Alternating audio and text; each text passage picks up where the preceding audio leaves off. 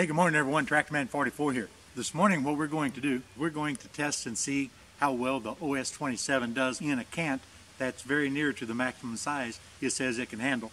It says it can handle a 22-inch cant, and this is 21 inches. What I'm going to do is I'm going to go ahead and take 2 inches, several 2-inch pieces off of it right off the bat.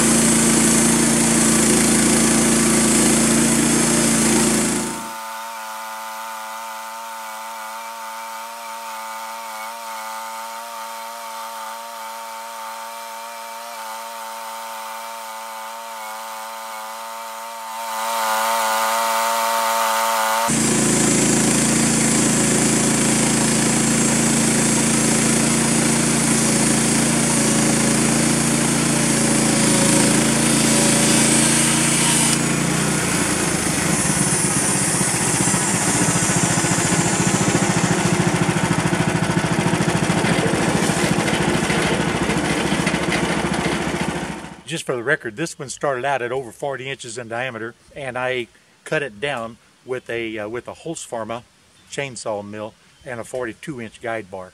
There's a 2-inch cut right there, and let's take a look and see what it's got under there. This one unfortunately had a good deal of rot, which is how come it ended up so small. So the rot was literally from here, which is 21 inches, all the way out to the outside diameter of the 40+ inch piece of wood. So I'd actually stuck my hand down inside and I could reach in about 12 inches and I wasn't quite to the bottom of it.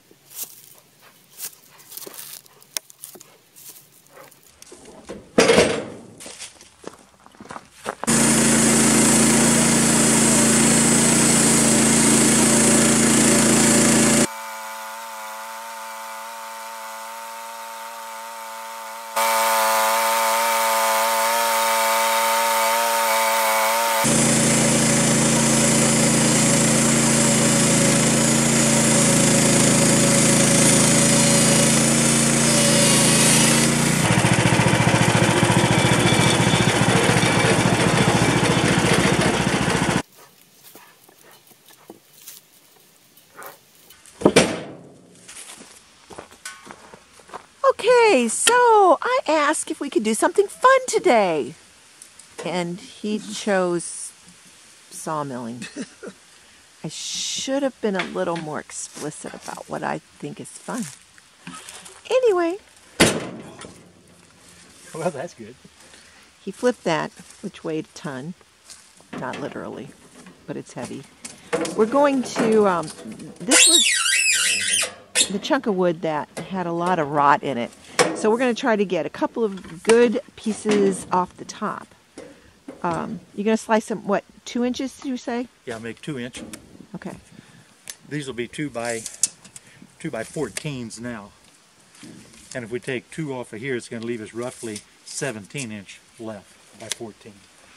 Yeah, we don't know what we're going to see when we get a little further, so we're hoping that we can get some good slabs off this. Going to take a little off the top. It's a little washboardy up there, so take that sliver off to give us a more square, and then also get rid of those chainsaw mill marks. Yeah.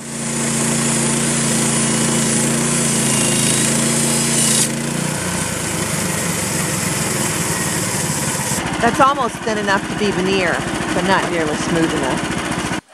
Well, you can see all the tension that's in it, of course. That's really pretty grain on the back. Show that other side. It's really not bad at all. So that's what we're actually going to look at right there on the 2 we're going to cut off. Yeah. So yeah, that's going to be a nice grain. But it also shows you how reasonably accurate we were this direction with the Holzfarmer chainsaw mill. I don't know what we do with that. I don't know.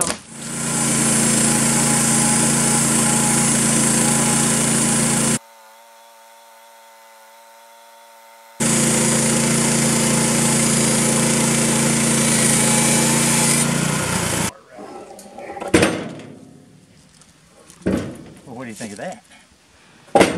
I like that.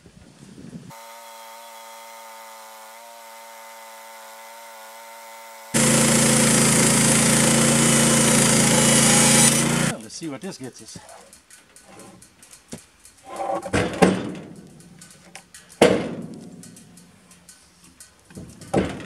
Yeah, hold it back up a minute. Well, it's easy for you to say. Yeah. Oh, there you go. See how pretty that grain is? That would make such a pretty countertop in my she shed. What she shed? Ooh. Yeah, now I can see it. There you go. Really, really pretty. There's a little bit of bug very little rot in there, yeah, very little. but it's thick enough. I think it'd be fine. And like, right. However, this side here is almost. No, it's still got some. A little bit. I mean, it could be, if you could cut that out. I kind of like some of that. Well, if you epoxy it, all gets filled. Right, over. right. It gives it some character. Oh yeah, nothing to this one. Yeah, later tonight when you complain of your shoulders and back hurting. No. Like Yeah. if you made a door or a tabletop or whatever, or a bench top, Yeah. do them like that and it'd be like bookings. Door, yeah. You can make me barn doors. I'd have to build a new barn. No. I say keep going until you get to that big long crack in the center. I don't know if you can see that one down there. Yeah, we'll see what happens. So far, so good. I might run out of energy before we get to Well, that's why I'm not pushing. No, this is tough. I know, beyond my ability. Okay, let's see.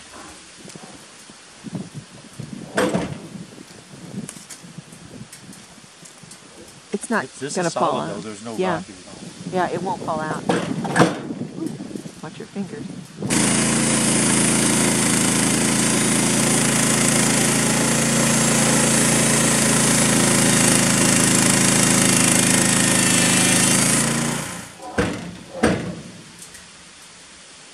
Still okay? Not too bad. There you go, man. It's solid. Oh, good. Yeah.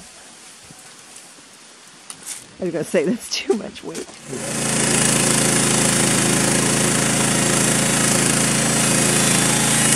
We'll probably get 2 more 2 inches off of here, and then we'll see what's down in the middle. No, I think the other way was better. There's going to be some that's not usable. It's just the way it is. Oh, yeah. But you might be able to keep that rod over to the side. You use me to saw. Yeah, give it a shot. Yeah, what the heck. Whoa! Yeah, I should have used the cane hook. It will be easier.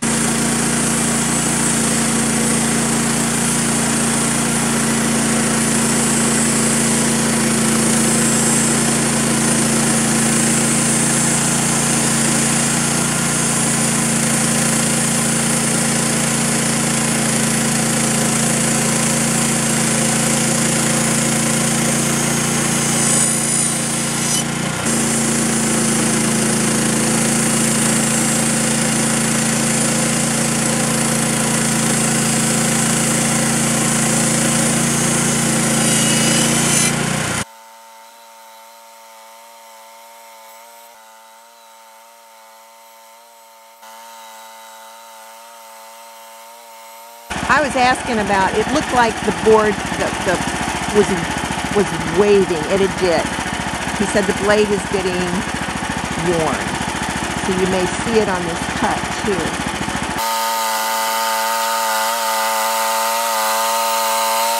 Hey guys, now that we're almost done for today, one of the things that I thought I'd better mention to you is whenever you got these bandsaw mills, you got to make sure you stay on top of the sawdust. I didn't show any of that during the time we were messing with this one here because it was quite intense, because these with that thing 21 inches wide, it puts one heck of a lot of sawdust through there. So I'm just going to show you the simple way that I do it. You got to stop and think too about this really green timber.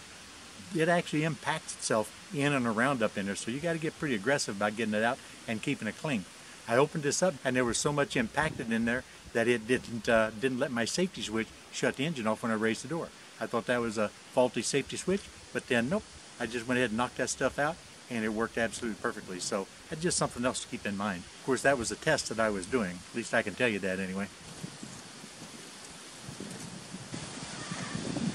On that big stuff, when it was 21 inches wide, every 2 passes I had to stop and clean it out. It literally plugged up the sawdust chute, and it's just such a great quantity of that moist sawdust. just created heck.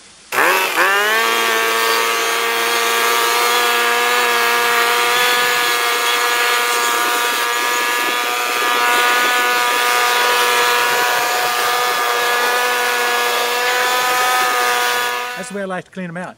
Then just take a small brush and get in there and get all the nooks and crannies that the blower just doesn't want to get to because it's so wet and stuck in there. But there you go. Do it if you want. If you don't, that's okay too. But it works really well for me. I also blow it all out around the rails and everything so it doesn't sit here with all that moisture on it and cause deterioration.